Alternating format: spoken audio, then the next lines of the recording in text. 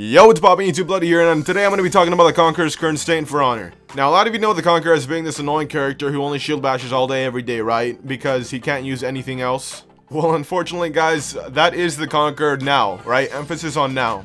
So in this video, I'm going to be going over the changes that they made to the Conqueror, how they can fix it, and how he's looking right now.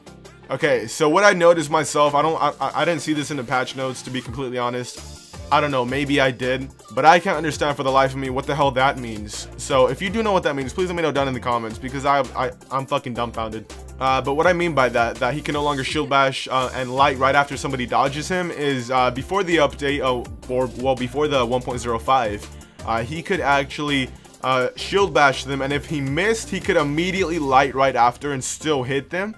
But after the update, they added a little delay, so where if you miss a shield bash, you can't immediately do it, and they could go in for a guard break, which is going to lead into the next con. But for now, that is one little thing that I noticed for myself. So if you guys have experienced this at all, please let me know down in the comments below. Now, as you guys heard me say in the last con, that he gets counter guard broken right after a shield bash.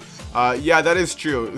He cannot counter guard break right after a shield bash. Now, this wasn't the case in the 1.05 update, but people kept preaching Ubisoft to nerf him because he was absolutely unstoppable, which I completely disagree with, by the way. Now, according to many people, this completely nerfed the Conqueror all the way to the ground, which I kind of disagree with. Now, the third con that I've noticed about the Conqueror, he doesn't have a good mix-up, guys. Now, the only ones that I've actually noticed that I see other Conquerors doing, and myself included, is that he does a shield bash light, a shield bash heavy, and shield bash and then another heavy, and then 50-50 chancing it. Now, many people may argue that 50-50 chancing it isn't a mix-up, but yeah, I have to agree with you there. I think it's more of a strategy than a mix-up, but it still does work.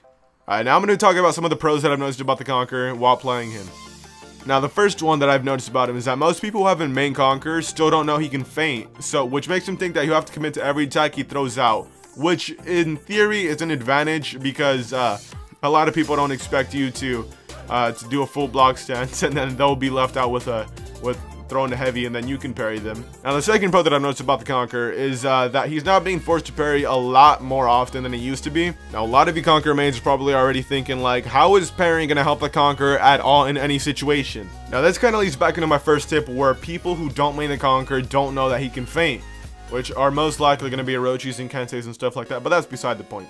Now, they'll basically have to predict him shield bashing so they can get a free guard break. Now, this has happened to me a couple of times before, where the people that I've gone up against have gone in for a guard break right after I've done shield bash. Now, in my eyes, they went in for it right after a shield bash, but I still got the chance to counter guard break it. Now, hopefully this isn't a glitch or bug or anything, and Ubisoft actually did implement this, realizing that the Conqueror would be completely useless if people could guard break him right after, or pretty much like a second after he's done his shield bash. Alright, now for the third pro that I've actually noticed about the Conqueror is that it is very difficult for the enemy to get a successful guard break after he has done a shield bash. They'll basically have to predict him shield bashing in order for them to get a free guard break, because if they don't, then they're not going to get that free guard break. Alright, now for the last question of the day is, do I think the Conqueror needs a buff? The answer is no, guys. I feel that he just needs a wider variety of attacks in his arsenal so that he can use them, and he won't be known as this shield bashing character who doesn't know anything else. And to be completely honest, Ubisoft did this to the Conqueror, because if the Conqueror did have a wider variety of attacks that he could be using, I am most certain that a lot of Conquerors would be using it, because it would definitely help them out. Because whenever you go up against a Conqueror, what do, guys? They shield bash, right?